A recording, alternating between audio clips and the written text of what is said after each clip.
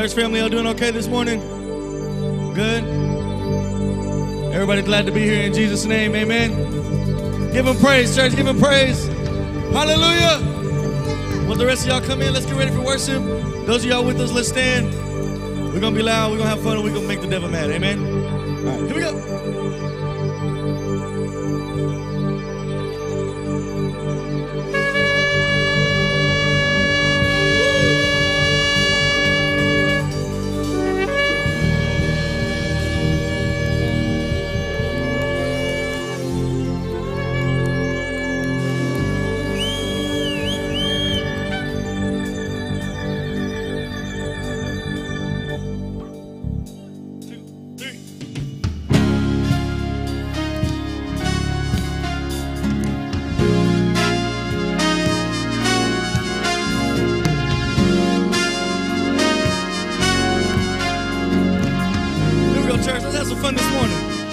Say every praise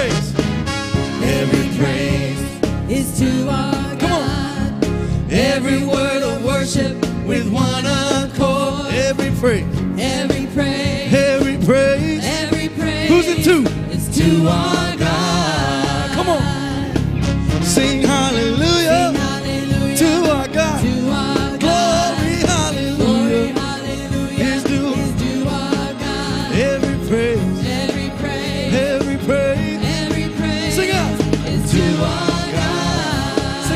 Again, one more time. Every praise is to our God.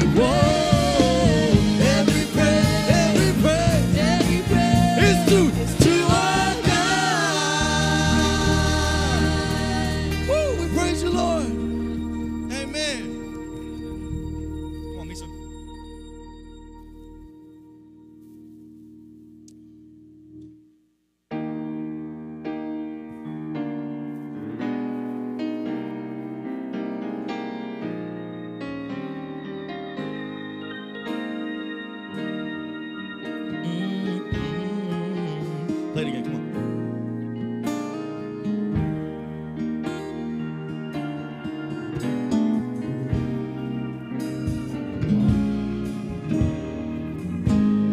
We love you, Lord. Somebody tell the Lord you love him this morning. We love you, Lord. Come on, church, sing. When I think about the Lord, how he saved me, how he raised me, how he filled me with the Holy Ghost, how he healed me to the uttermost. When I think about the Lord, how he raised me up, turned me around, how he placed my feet on solid ground. Sing it again. When I think about the Lord, how he saved me, how he raised me, how he filled me with the Holy Ghost, how he healed me to the uttermost. When I think about the Lord, how he picked me up and turned me around, how he placed my feet on solid ground. Come on. It makes me wanna shout, hallelujah, thank you, Jesus. Lord, you're worthy for all the glory and all the honor and all the praise. It makes me wanna shout, hallelujah, thank you, Jesus. Lord, you're worthy of all the glory and all the honor and all the praise. When I think about the Lord, when I think about the Lord, how he saved me, how he raised me, how he filled me with the Holy Ghost, how he healed me to the uttermost. When I think about the Lord, how he picked me up and turned me around, how he placed my feet on solid ground. Sing it out. It makes me wanna shout, hallelujah, thank you, Jesus. Lord, you're worthy of all the glory and all the honor and all the praise. It makes me wanna shout, hallelujah, thank you, Jesus. Lord, you're worthy of all the glory and all the honor and all the praise. Sing it out, church, with all you got. It makes me wanna shout, hallelujah, thank you, Jesus. Lord, you're worthy of all the glory and all the honor and all the praise. Come on. It makes me wanna shout, hallelujah, thank you, Jesus. Lord, you're worthy of all the glory and all the honor and all the praise. Come on. It makes me wanna shout, hallelujah, thank you, Jesus. Lord, you're worthy of all the glory and all the honor and all the praise. It makes me wanna shout, hallelujah, thank you, Jesus.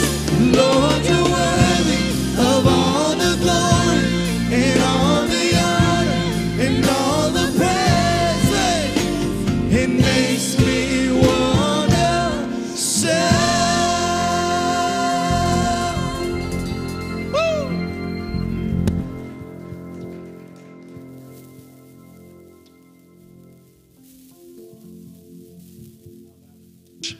Can you shout a little bit? Woo! Hallelujah! We worship you, Lord. You are worthy of praise. Hallelujah. Woo! Shout hallelujah. What an appropriate song to sing before you take communion, where he says, do this often in remembrance of me, giving him thanks and praise for all that he's done for us. Why don't you be seated? And take the elements out that you were given as you walked in. Prepare to take communion together.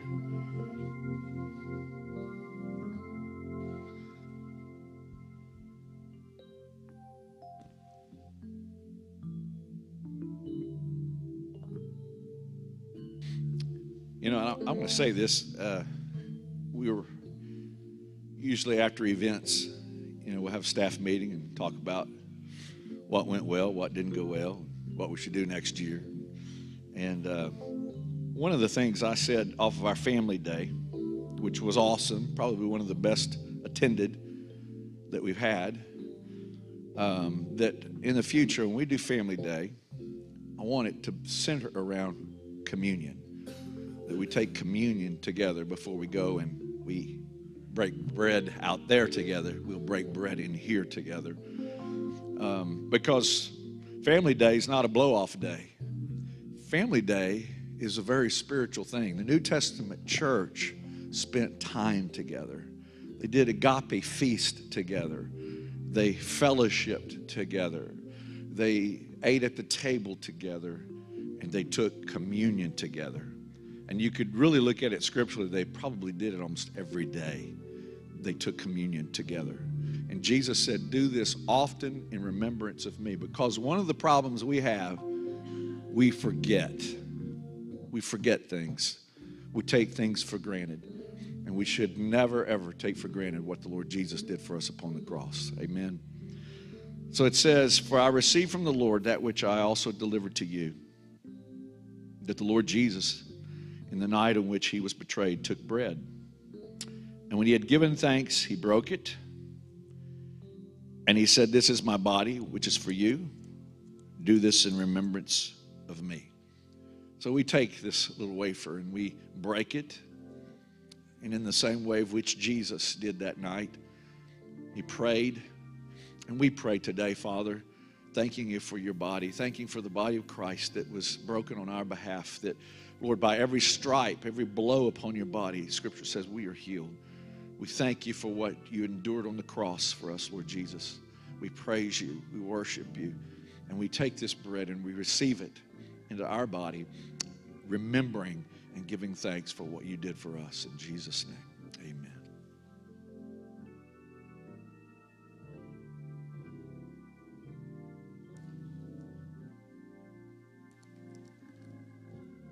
All right, hold on a second.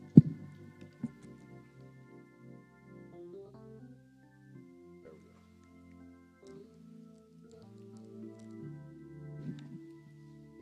In the same way, he took the cup also after supper, saying, this cup is the new covenant in my blood. Do this as often as you drink it in remembrance of me. For as often as you eat this bread and drink the cup, you proclaim the Lord's death until he comes. I don't know if you recognize it, but I do believe that the Lord's return is drawing very near. And so as we take this cup, Lord, recognizing what you did for us, the blood that was poured out on our behalf, that through the blood of Jesus, without the shedding of blood, there's no forgiveness of sin. We thank you for the substitutionary lamb that, Lord, you became that propitiation for our sins. You took our sins upon the cross, and your blood has allowed us to be justified before you. We thank you. By faith, we praise you and worship you and receive that forgiveness. And we remember as we partake of this cup. In Jesus' name, amen. Amen. Let's continue to worship.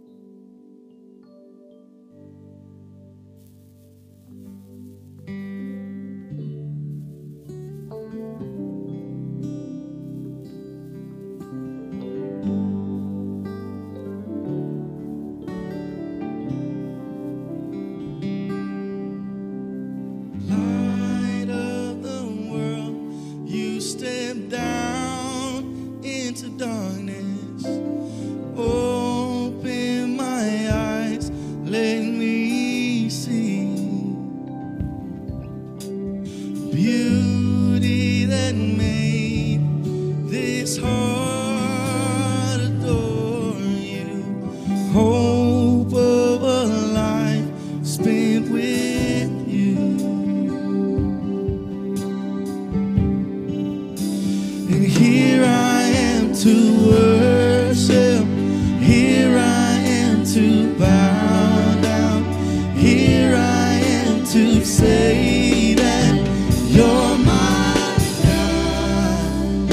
You're altogether lovely, altogether worthy, altogether wonderful to me. King of all days, oh so highly exalted, glorious in heaven above. Humbly you came to the earth you created, all for love's sake became poor. Here I am, well here I am to worship. Here I am to bow down. Here I am to say that you're my God. You're altogether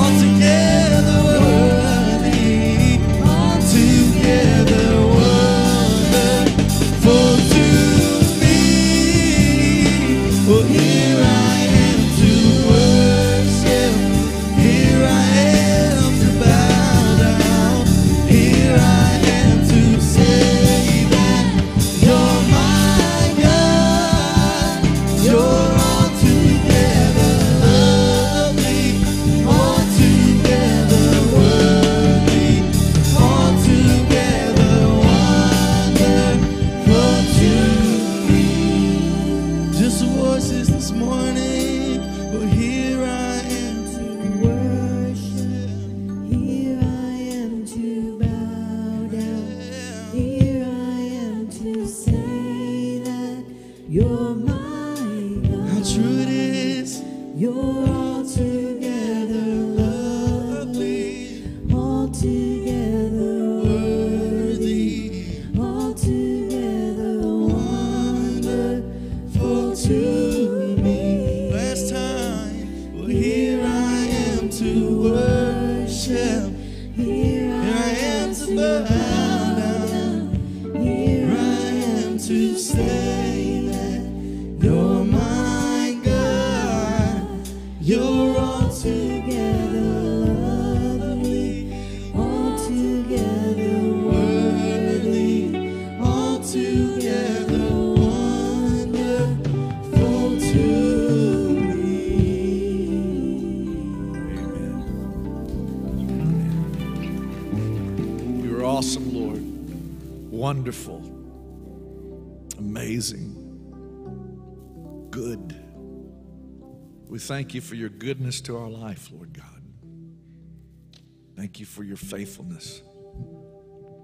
Thank you for the promises of your word, Lord God. Thank you for who you are.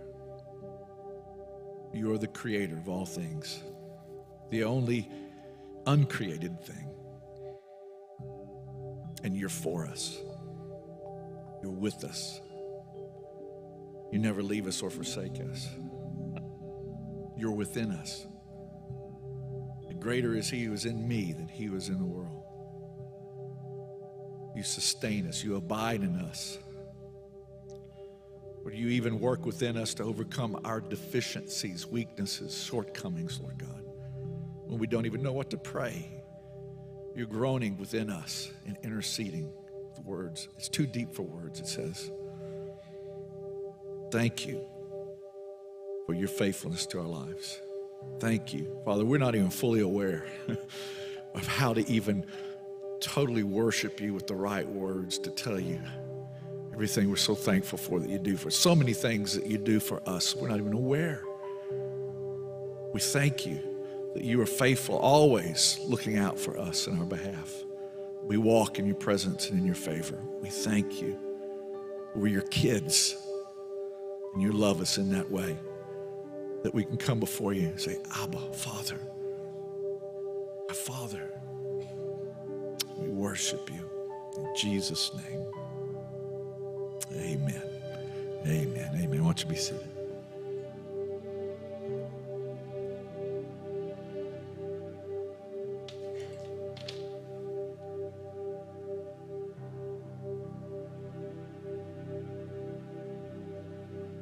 Good morning, Freedom Center Church. I hope everyone is well and is feeling great. I am William, also known as Will, or the Allstate Guy. I would like to invite all unmarried young adults ages 18 to 28 to the fresh and exciting ministry, drum roll please, Called to Greatness, also known as CTG, where we will have fellowship among our peers, lively get-togethers, and hear biblical-based messages. In fact, bring your Bibles Tuesday, where we'll enjoy light refreshments and receive a word from God. Tuesday, April 16th, here at the Freedom Center Church from 7 p.m. to 8:30 p.m. Just know, if you want to be in good hands, come and join us. Amen. See you soon. Peace and blessings. All right.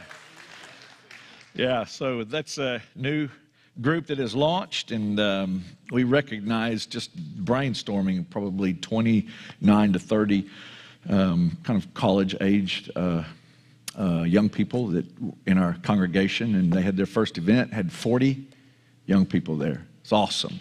So just going to get gooder and gooder, as they say, and excited about what the Lord's doing there. All right. Turning your Bibles to 1 John chapter 3, and if I can get mine to open, there we go. We're going to begin there at verse 21. And I called today passage, Preparing the Heart to Pray. And we looked last week, just revisiting. We had Easter the week before, so we had paused in our study in 1 John. But So we revisited last Sunday, 1 John chapter 3, verse 20, that God is greater than our hearts and knows all things. And two arenas that we need confidence and boldness for. First of all, that we, regardless of the verdicts of men or even the condemnation that we may bring on ourselves, understanding that God is greater than even our own hearts, and we need confidence and we need assurance as the children of God as we're invited into His presence, because there is a day coming, amen? We will stand before Him, and I want to stand before Him in that day and not to shrink back, but have confidence and trust in His mercy and in His forgiveness, His grace.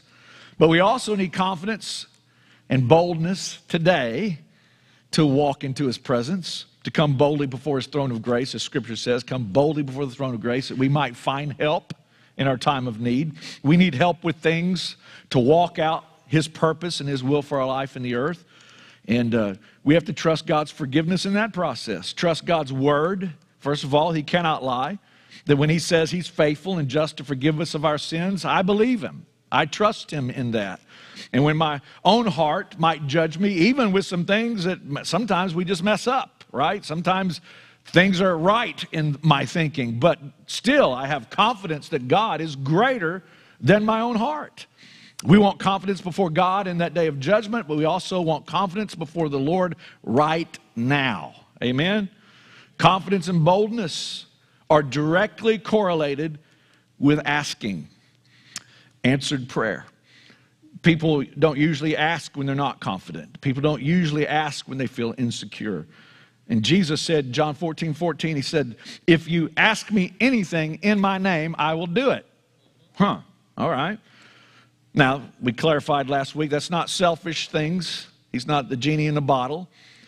This is about praying the will of the Father. That becomes clear in 1 John, is a verse that we'll look at coming up, where he clarifies that as we ask anything according to His will, He hears and He does it.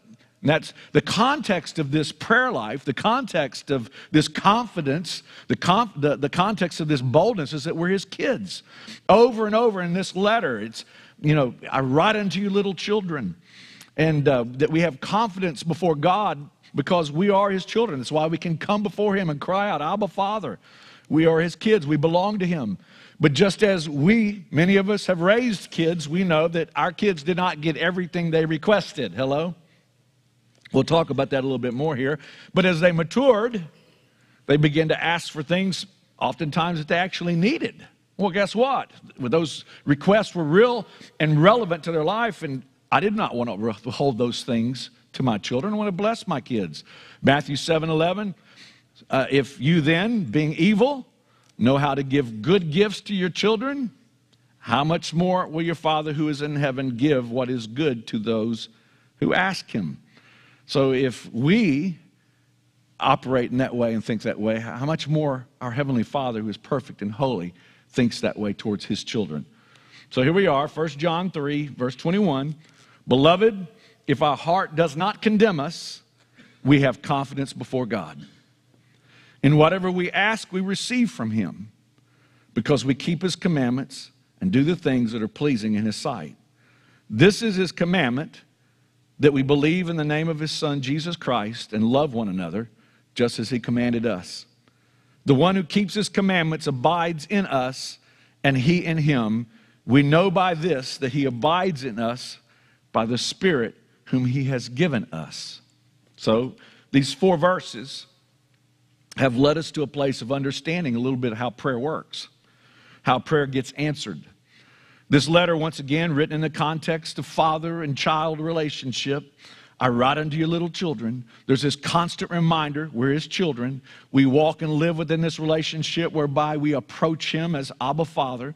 And in keeping with that thought, we can relate our own experience of parenting with some degree of accuracy, not completely, as it said in Scripture, that we being evil, but still with that deficiency that I still have some understanding in parenting to be able to relate that with some accuracy to this idea of answered prayer.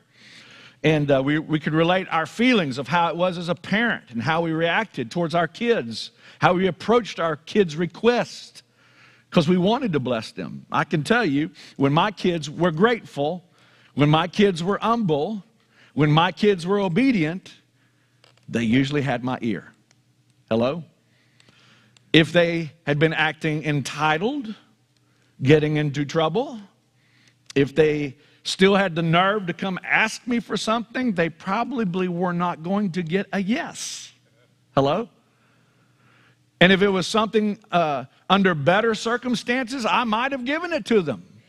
But because of the condition of where their heart was at, I was not. Because of a bad attitude or where their heart was at the moment, they're not getting those things. And I've said this before, but my son, Gregory, was a master at this process of turning a no into a yes. We'd go into a store, we're checking out, I could see him looking at the candy bar, and he'd turn around, he'd kind of hold it and say, Daddy, can I have this? My default answer was always, no, put it back. He puts it back, and then I would watch him. And I will tell you, his general reaction was, yes, sir. He puts it back, goes over by the cart, or he'll come over by me when I'm at the register and hold my hand, right? Never asked again. Doesn't whine. Because if he'd have whined, that no is not going to be turned into a yes. But I'd watch him.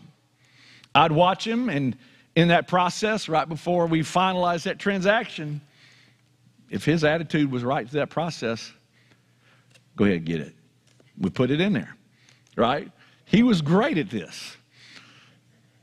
Daddy, can I have that candy bar? No, son. Put it back. Yes, sir. Didn't complain. Didn't ask a second time. Took my answer. There were times, I'm going to tell you, didn't always get it for whatever reason. Might not buy it. Many times, though, and you can knock it if you want to, many times I did. I did because of humility. I did because of gratitude. I did because of the condition of his heart. I looked for that before I just bought him a candy bar. But I wanted to bless my son. And I can tell you, gratefulness. I can think of all of my children. I don't think there's a time, I can't ever recall a time, because I would listen for it every time. We'd be on the road, on vacation, on a trip. You pull into Whataburger, whatever it might be, Taco Bell, whatever we pull in. Go in and pull into a fast food place. Order what they want, right? Get on the road, and just as soon as we get on the road, one of them, thank you, Daddy. Oh, yes, thank you, Daddy. You'd hear all of them chime in, thanking me for that food. Gratitude, gratefulness. I mean, my ears were perked for it. I wanted to hear that from my kids. I will tell you, this is a story. Pete Sanchez, who wrote, I Exalt Thee. I was at a worship conference. He was speaking, and he wanted to bless his kids and went out and bought a play set for his kids.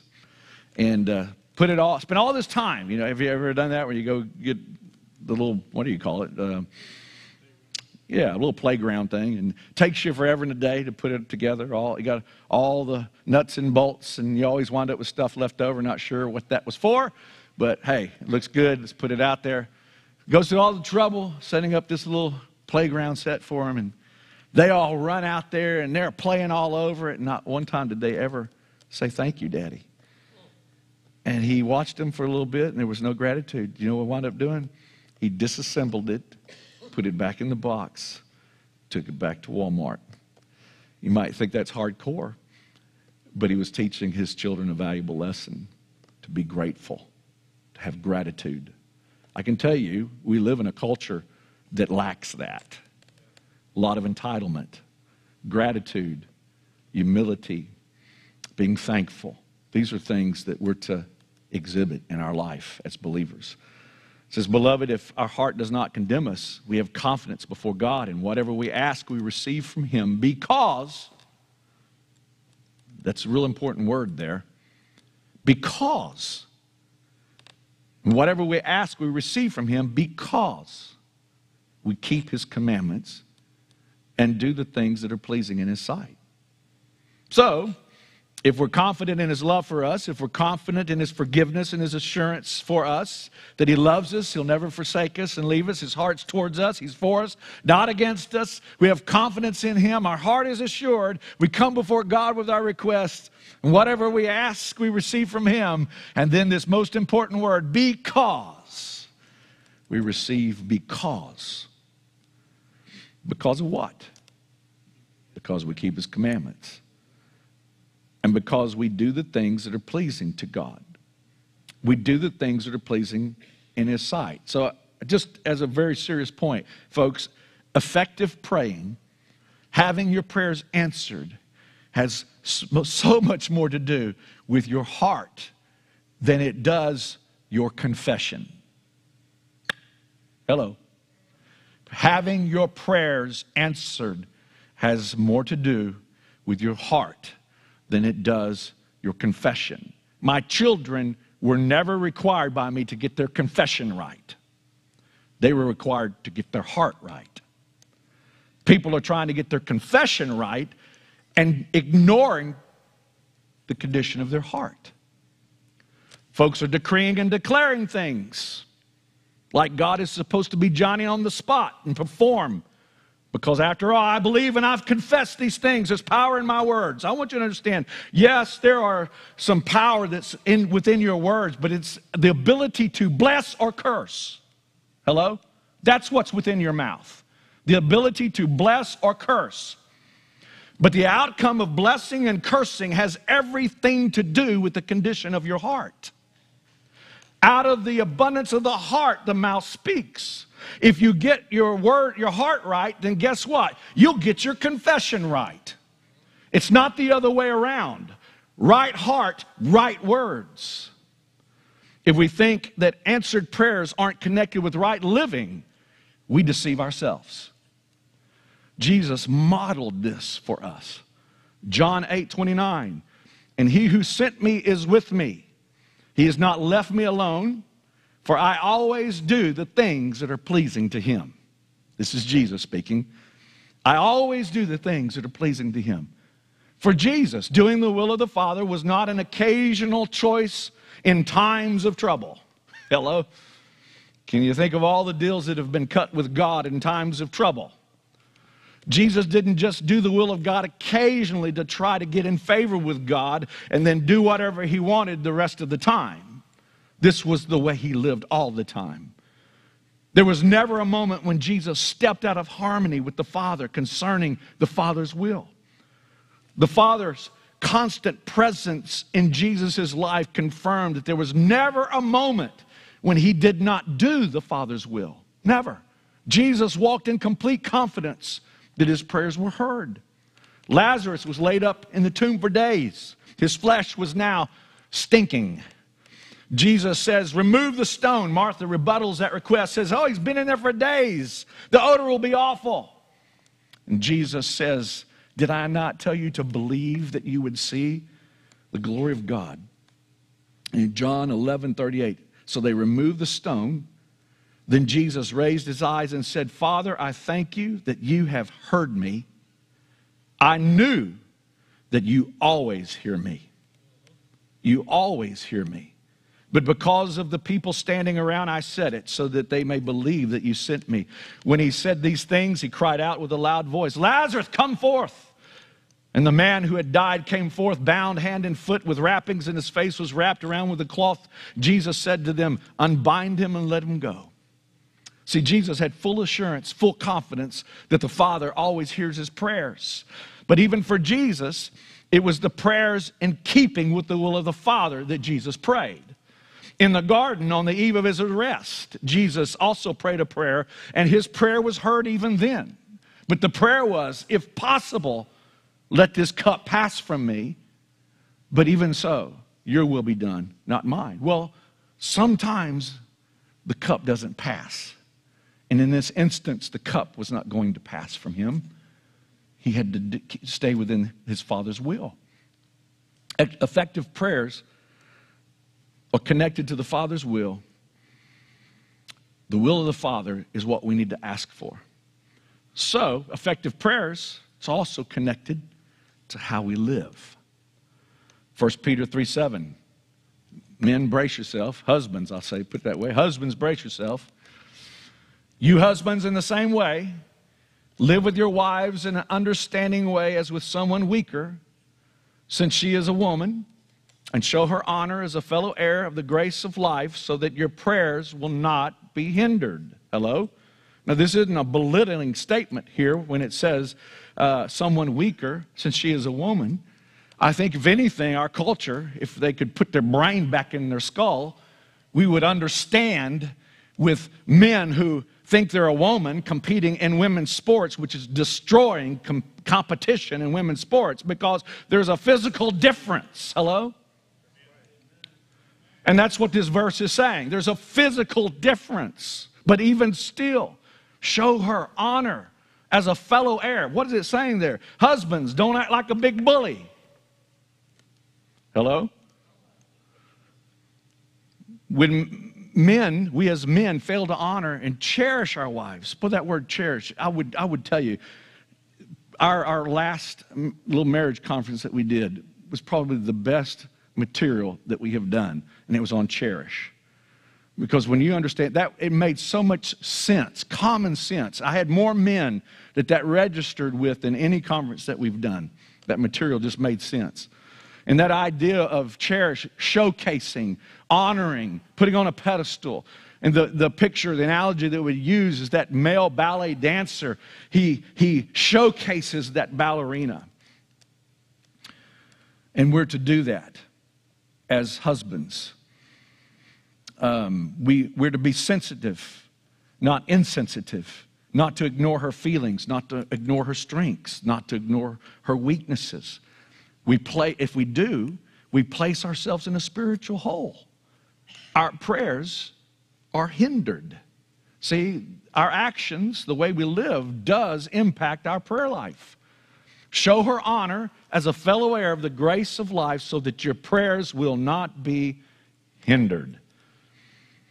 And here's your main reason, men, for doing so. This is the main reason for honoring and cherishing her. She deserves it. Hello? She deserves it. She deserves it. Sunday, for my 60th, I guess that was in the second service, and it's funny because I'm real sensitive to the flow of worship, and Roy was going to be doing the worship response in the second service for the first time. We pushed him, make him step out, and you want to do that coming out of a little bit of a flow of worship. Well, we've done this celebrative music, and Andrew's going into the worship response, and I'm like, well, no. Let's do the next song. And he goes, well, it's too slow. So, well, I want it slow. It's a worship response. And he goes, trust me, we got something planned. And so I had to step back. Okay, let me ride this thing out. I knew at that point I'm in trouble. They're going to do something, right? And when we got to that point, 3 of the ushers came forward with a basket and a dozen roses. 3 of our ushers were holding single roses and handed me roses. And I looked at everybody. I was like, I've never been given roses before. Of course, it was to be funny, right? And Thomas, one of the ushers, said, well, think of it as the Rose of Sharon. I said, well, I live near Rose Sharon. How about that, right? We laughed, right? But when I got those flowers, it hit me all of a sudden. You know, those flowers aren't for me. Those flowers are for my wife. Because I just turned 60. December will be 40 years of marriage, 2/3 of my life. This woman has put up with 40 years out of that 60 years of life. Hello? She earned those flowers. Hello? She deserves, amen. Frank knows what I'm talking about here. She's to be honored because she deserves it. Guys, that alone, honoring and cherishing your bride, will make for great prayer life. Also helps in other ways, but we're going to keep this PG. Hello? But your prayers are heard. Here's another behavioral action that has direct impact to prayers being heard. Forgiveness. Forgiveness. Matthew 6, verse 14. For if you forgive others for their transgressions, your heavenly Father will also forgive you. But if you do not forgive others, then your Father will not forgive your transgressions. See, asking God forgiveness, this is entry-level prayer. This is the first prayer you actually pray to God that is heard and responded to. It's the genesis of your relationship with God, where the Lord Jesus Christ, you confess that I'm a sinner before him. I'm a sinner, Lord God. I believe what you did for me upon the cross. I trust what you did for me. I ask you to forgive me of my sins and come in and be my Lord and Savior. Fill me with your Spirit. This is Christianity 101. Forgiveness. It all begins right there. Forgiveness. 1 John 1:9, if I confess my sins, he's faithful and just to forgive me of my sins and to cleanse me from all my unrighteousness. See, that's prayer. You're asking God to forgive you. But if you truly desire for that prayer to be heard and answered, then your heart must also be willing to forgive others. The forgiveness you fail to give is the forgiveness you will fail to receive. I did say that effective prayers that are heard and answered, have everything to do with our heart, condition of our heart. Let's get back to our text one more time. Beloved, if our heart does not condemn us, we have confidence before God, and whatever we ask, we receive from him, because we keep his commandments and do the things that are pleasing in his sight. This is his commandment, that we believe in the name of his Son, Jesus Christ, and love one another just as he commanded us. The one who keeps his commandments abides in him, and he in him. And we know by this that he abides in us by the Spirit whom he has given us. Our heart is assured. We have confidence before God. We receive from God, meaning our prayers are heard. We receive from God because we keep his commandments. We do the things that are pleasing to him. Now, John defines commandments for us. Believe in Jesus, God's Son, and love one another. This is how he's defined his commandments. Believe in the Lord Jesus, his Son, and love one another. Sounds familiar to me. Kind of sounds like maybe the Shema. Hello? Hear, O Israel, the Lord is our God. The Lord is one.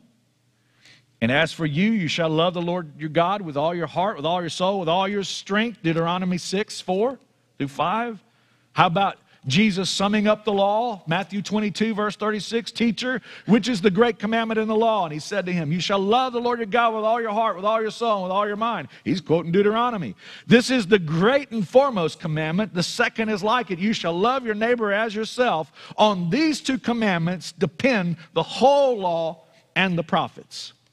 So you can take the 10 commandments. Look at the 10 commandments. The first 4 deal with loving God, and then 5 through 10 deal with the responsibilities we have in loving and living with one another.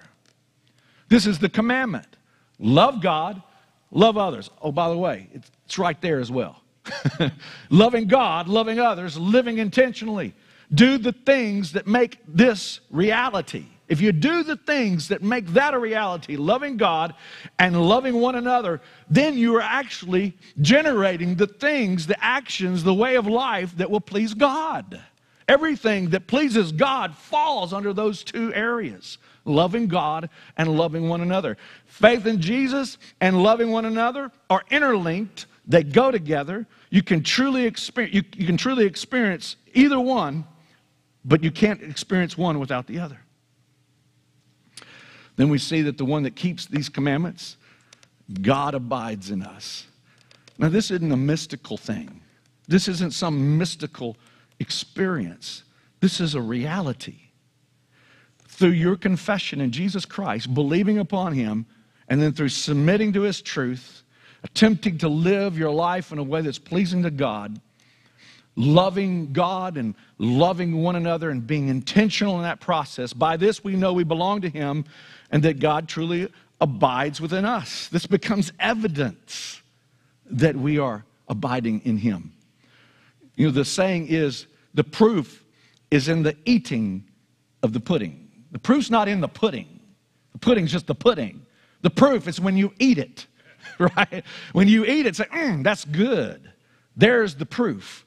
The proof is in the eating of the pudding.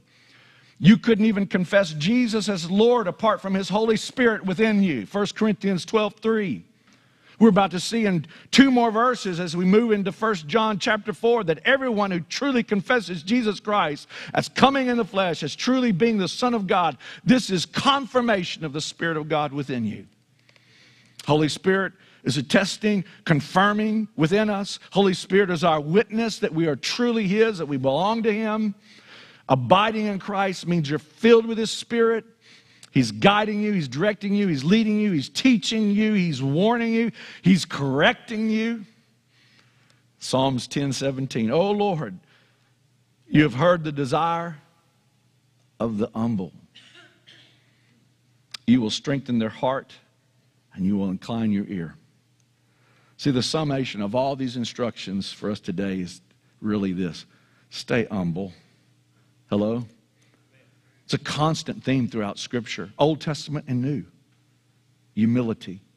That God resists the proud, gives grace to the humble. So the real preparation of our heart for prayer can't be one occasion. It's got to be a lifestyle. A lifestyle of humility before the Lord and before one another. Not thinking more of ourselves than we ought to. The evidence of a heart that is ripe for effective prayers is one set on loving God and loving one another. And I added this in here. I usually, when I have things that I don't know if I want to talk about, I put them in shades of gray here. But Monday, Barry Curtis and I went to Second Baptist Church, and there was a meeting there of pastors, about 100 pastors. And most of the event was put on by some men from North Carolina. God's really been moving in North Carolina. Lieutenant Governor is a believer. Thank God our Lieutenant Governor is a believer. Dan Patrick was there. He was the keynote speaker of this event Monday. And he's the real deal.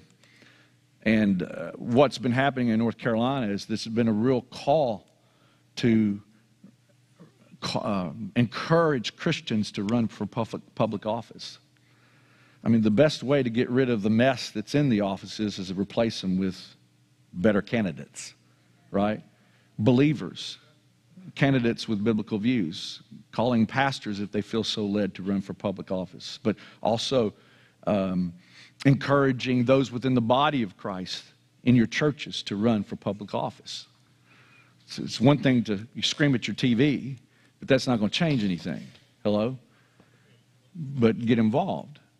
The other was the encouragement to pastors is to not avoid talking about politics from the pulpit. Saying that, and I've said this to you, it's the main reason we're in the mess that we're in, because the church went silent a long time ago. But one of the pastors from North Carolina, and I think he was speaking of the Lieutenant Governor. I can't remember exactly the persons he was speaking of at the moment, but was sharing how he prayed for Joe Biden. And the room kind of got quiet. And that's one thing to pray for Joe Biden, but then he shared what he prayed about for Joe Biden. And when he shared, it got even more quiet. Because he said, I pray for Joe Biden. I pray that in eternity, I'll be able to sit next to Joe Biden and talk to him about the things of God and worship God together. I pray that. What is he saying? I'm praying for his salvation. The room got real quiet because I had to say that's not been my prayers for Joe Biden. I've probably prayed more of psalms over him, fighting prayers, but not salvation prayers. And then Wednesday night, this was a double hitter. Because we have that on Monday. Then Wednesday night, we get into Romans 9. And you've got Romans 1 through 8. And Romans 8 comes to this crescendo. Romans 8 is this most incredible chapter with all these quotable verses and all these beautiful themes, even getting down to the point, what can separate us from the love of God? It goes through this extensive list of things from life to death, from heaven to hell, and all of these things, even no created thing, nothing can separate us from the love of God. As if we think this salvation thing had something to do with us in the first place, right? And he's been going through chapters 1 through 8, addressing the law, trying to convince that we're not saved by the law. We're saved through faith in Christ alone. The law's never been capable of saving. There's nothing redemptive in it. And so when he gets to chapter 9 and 10 and 11, all of a sudden it seems like he changed, but he didn't. Now what he's trying to do, he's speaking to the Jews in Rome. He's trying to now identify what a Jew really is. What makes a Jew a Jew? Is it just because they're circumcised? Well, what makes a Christian a Christian? Are you a Christian just because you come to church or gone to church all your life? No, he talks about circumcision of the heart, of our heart, the condition of our heart. This is what it's all about. And then he makes this statement. He says, I would trade places. I would prefer that I be accursed and separated from Christ, and that my kinsmen be saved. Think of that. He says, I would prefer taking that wrath of God and be eternally separated from God if it meant that my kinsmen, my people, my flesh would be saved. Boy, I looked at that and I thought, oh my gosh, how far the church has come from that. We don't even weep over the lost. We get mad at them, right? The condition of our heart. And I just say that to you, that you'll take that and diligently meditate on that before the Lord, that the Lord would change our hearts. Because honestly, when I looked at that, it kind of shook me up when I read that about Paul. And then I realized, you know, actually, that is the most Christ-like attitude, because that's exactly what Jesus did for us. He was willing to be separated from the Godhead. He was willing to take on the wrath of God on our behalf. He was willing to be accursed for us. And we have to have that same heart. Charles Spurgeon said of that verse, he said that a church that's just maintaining is not a church at all. And we've really got into a condition where we just maintain. We tried to build our big churches and have our programs, but the real objective is that we see people saved, that we see people snatched out of that damning situation that they're in, just like we were. Hello? Every one of us. Even Joe Biden. And I can name some other names. I won't do it. That make me mad when I watch the news. But that maybe we would see the world a little differently and pray for the salvation of people. Let that be our goal in everything that we do, that we would want to see people saved. Amen. Everybody stand.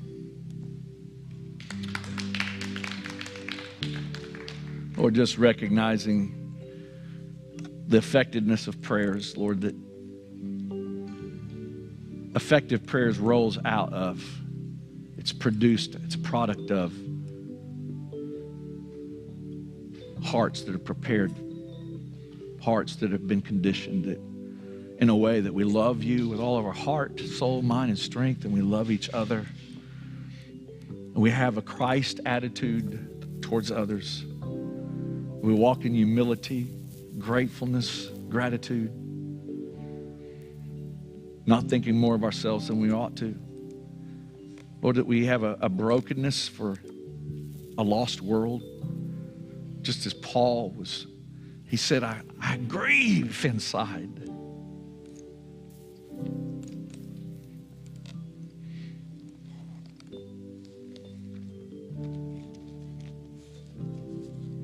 Lord, that we would have that same heart. I just want to read it to you.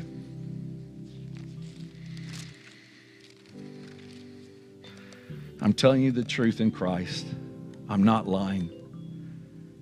My conscience testifies with me in the Holy Spirit that I have great sorrow and unceasing grief in my heart. For I could wish that I myself were accursed separated from Christ for the sake of my brethren, my kinsmen, according to the flesh. And Lord Jesus, that would be our hearts, because that is your will. That's what you're connected to in the earth. This is a window of redemption that we are in. And Lord, we are in that final window, the final days of that redemptive plan. And there's a day coming when that trumpet shall stand and all men will stand before you. And this moment will be over.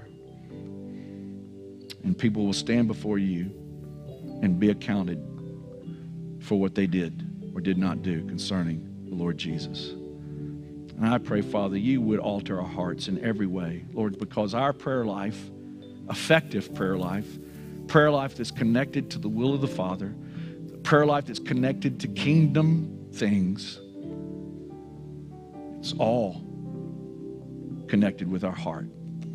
Change our hearts that we might pray the things of your heart. I pray that in Jesus' name. Amen. I'm going to ask our prayer teams to come as we close. Be available to pray.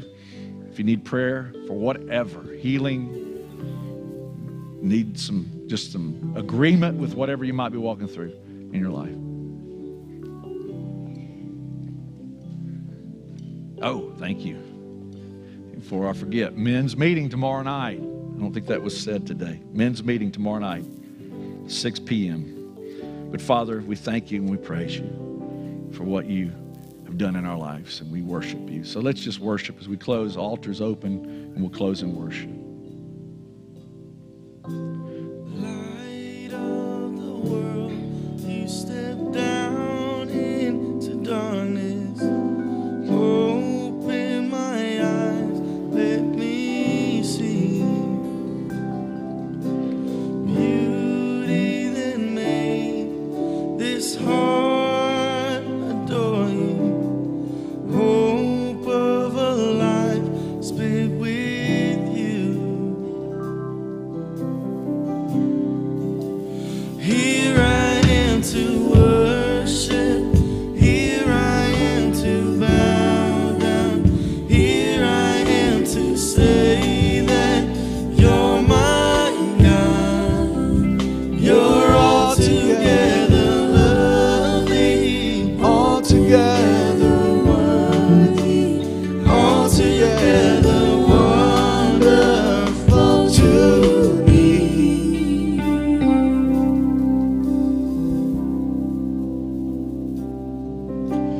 King of all days, oh so highly exalted, glorious in heaven above.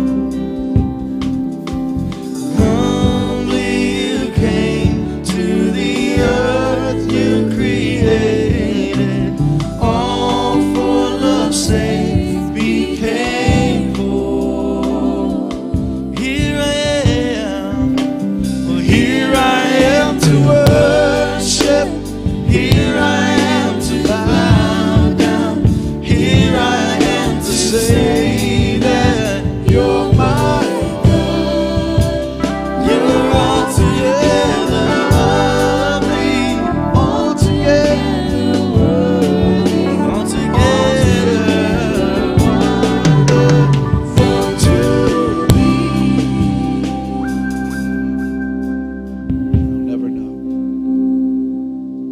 I'll never know how much it costs to see my sin upon that cross. I'll never know how much it costs to see my sin upon that cross. I'll never know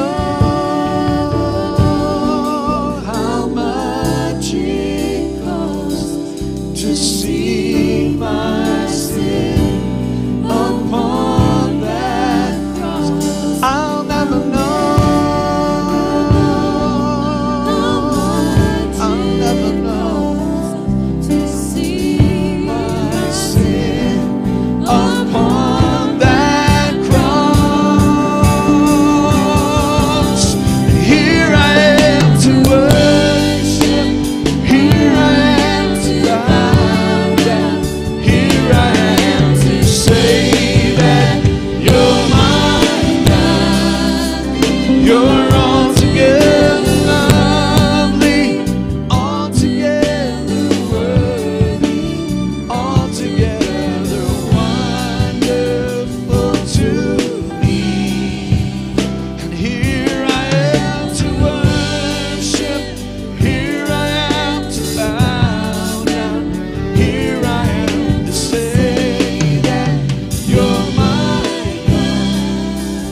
You're altogether lovely, altogether worthy, altogether wonderful to me. Amen. You are wonderful, Lord God. We worship you. Thank you for this day. Lord, I pray you'll just take these words and, Lord, whatever level, Lord, that it will resonate within hearts in some area, or that we'll really recognize the effectiveness of our prayer really has so much to do with the condition of our heart. That our heart would be in a good place. And let it begin with just repentance. Let it begin with confession. And Lord, that is the prayer your ears are so alert to. And through that process of repentance and confession before you, that you hear and you are faithful and just to forgive. And then out of that outflow, that, Lord, we would just begin to lay our heart before you. Because we live in a troubled world, but you've encouraged us, let not your heart be troubled. Well, this is the process of relieving a troubled heart, that we're actually able to come with confidence and boldness before your throne and lay all of our concerns and petitions there and walk away from that process with confidence and boldness that you heard. Now we've been imparted with grace to walk through what we need to walk through. We thank you and we praise you. In Jesus' name, amen. Amen. God bless you. Have an awesome, awesome week.